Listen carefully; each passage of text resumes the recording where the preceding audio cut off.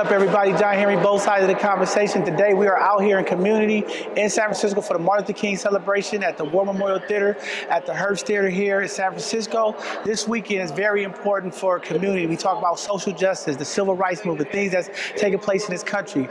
On this special weekend, there's so many events happening on. The Freedom Train is coming here to San Francisco. We'll be marching to Yerba Gardens. It's about uplifting the people. This year we will change the narrative. We'll keep uplifting the people in the name of Dr. King. This is what it's about. Tonight, Layla Hathaway is going to do a phenomenal performance for community. It's great to celebrate the arts, the community, and what's going on when you talk about how we impact community, bringing Black joy here to San Francisco. Our lovely mayor is here, amazing community is here, and we're going to continue to celebrate and uplift the people, both sides of the conversation. You know what it's about. All power to the people as we continue to march forward on this weekend for Dr. King.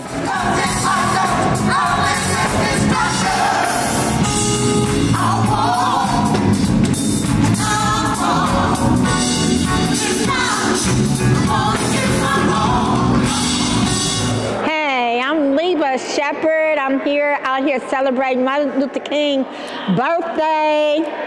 He was absolutely amazing. I'm sorry that his life was taken unjustly and too soon. I'm here to listen to Layla Hathaway and other singers that are here. They got some choir singing. I don't know who all up in there singing, but I know it's going to be worthy.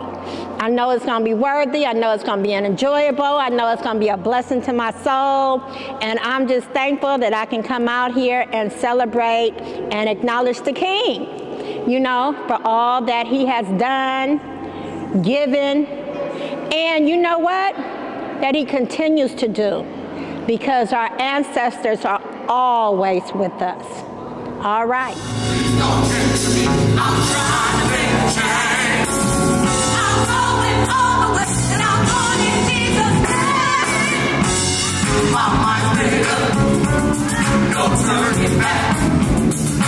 Yes, I'm happy, 'cause I'm on the right track. Mama, baby, no turning back. Yes, I'm happy, 'cause I'm on the right track. Mama, baby, no turning back. Yes, I'm happy, 'cause I'm on the right track. Mama, baby, no turning back. Yes, I'm happy, 'cause I'm on the right track. Mama, baby, no turning back. Yes, I'm happy, 'cause I'm on the right track. Mama, baby, no turning back. Yes, I'm happy, 'cause I'm on the right track. Mama, baby, no turning back. Yes, I'm happy, 'cause I'm on the right track.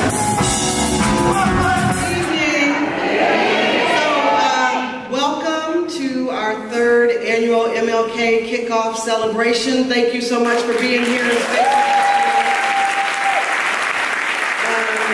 I had the opportunity to talk to someone earlier who was like, you know, are we really seeing progress? Are things actually improving and getting better? And I was saying I had the opportunity over the years to meet on several occasions John Lewis.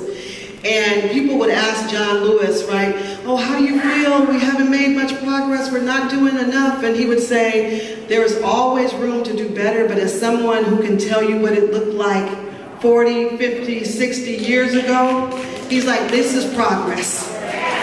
And I thought about it earlier.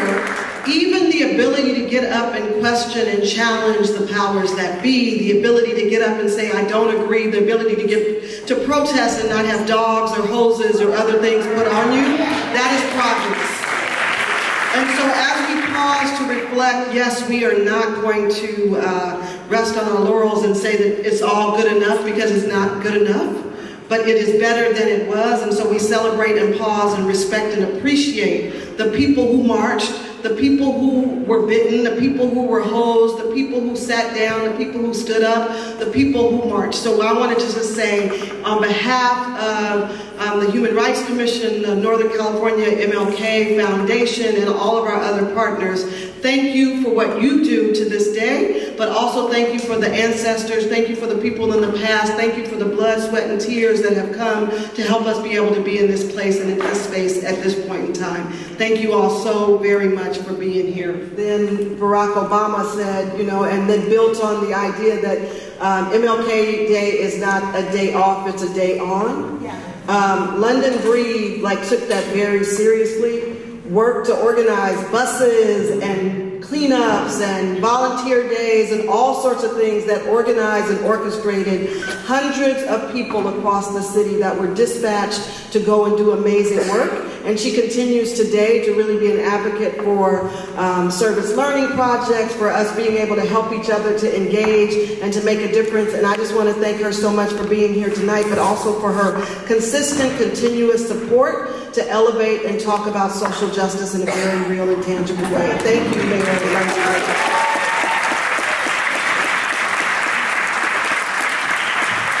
All right, good evening, everybody. Are we ready to celebrate? Are we ready to commemorate? Well, I'm really excited to be here tonight because just taking a moment to pause and reflect on the legacy of Dr. Martin Luther King has always been something that I have appreciated. Growing up in the city, there used to be so many celebrations, and our community would come together on a regular basis. I remember Reverend Cecil Williams leading the charge, and the march, and the people would show up from all over the Bay Area, and we would descend on Civic Center, and there would be speeches and performances and music, kids and families and seniors and wheelchairs, and everyone came from all over for one purpose.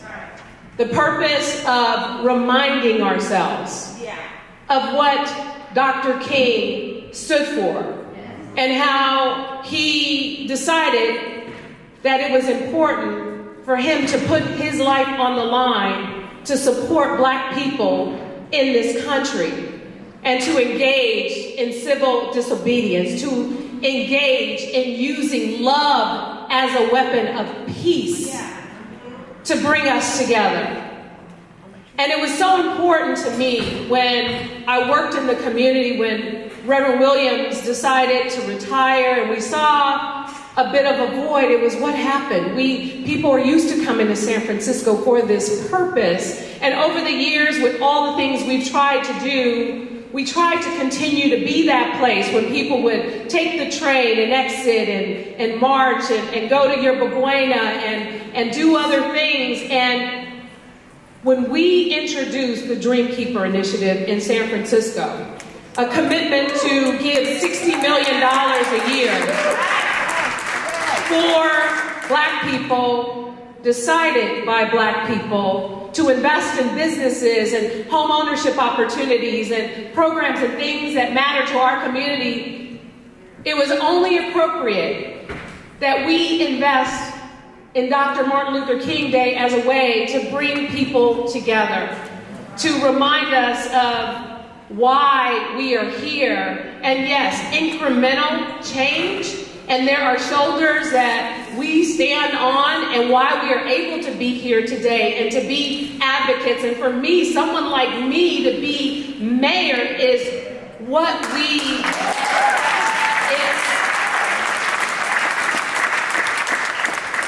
what people fought for, is for opportunity, for us to have opportunity like anybody else, for us to stand on these stages, for us to run these cities in this country like anybody else.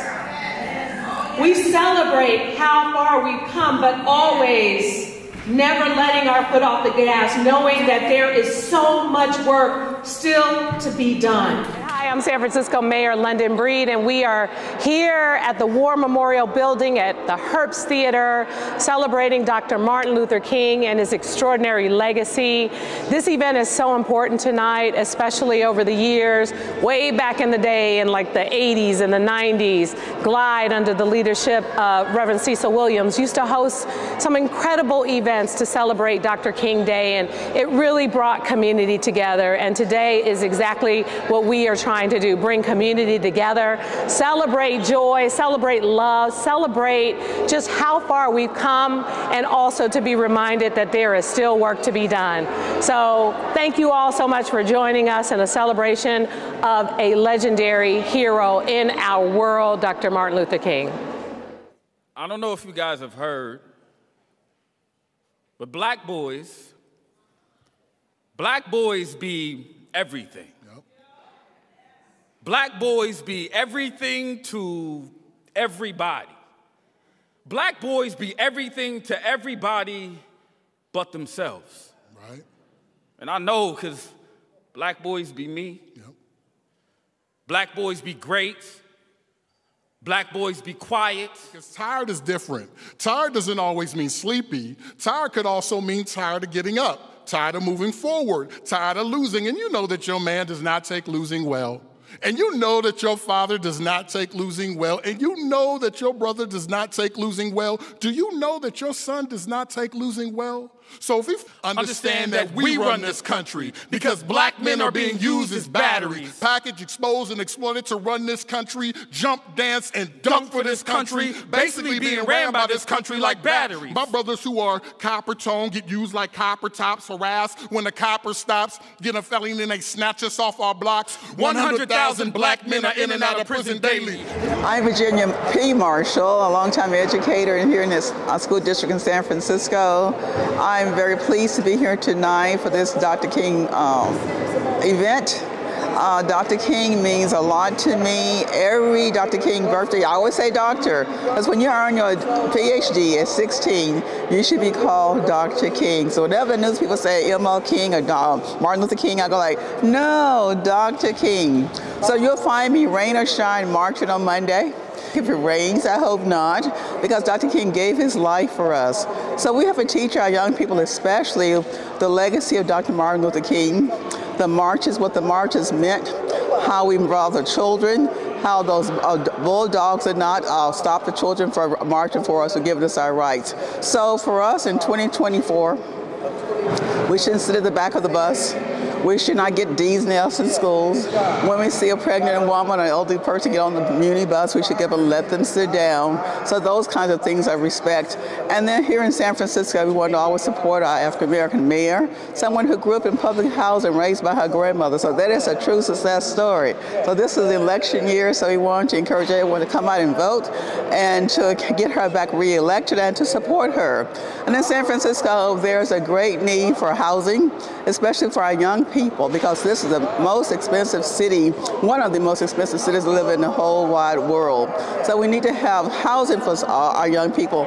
No one should be sleeping in their car or unhoused, especially during these cold temperatures. And everyone needs to have a job, because I think everyone wants to work and wants to be able to take care of themselves. That, to me, that will continue Dr. King's legacy. And I'm looking forward to hearing Layla Hathaway tonight. Yay! As you speak your truths, I said birds flying high,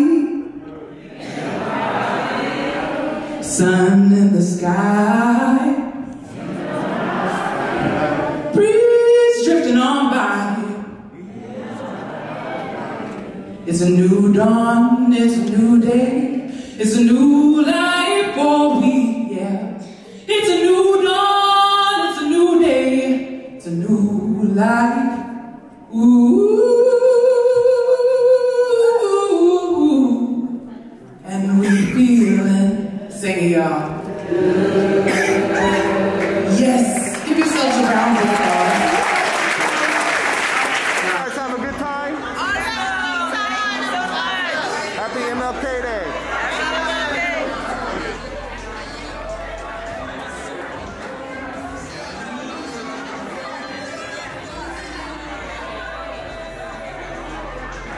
Was the bomb. These two brothers that just did poetry about black boys, you know, and black men.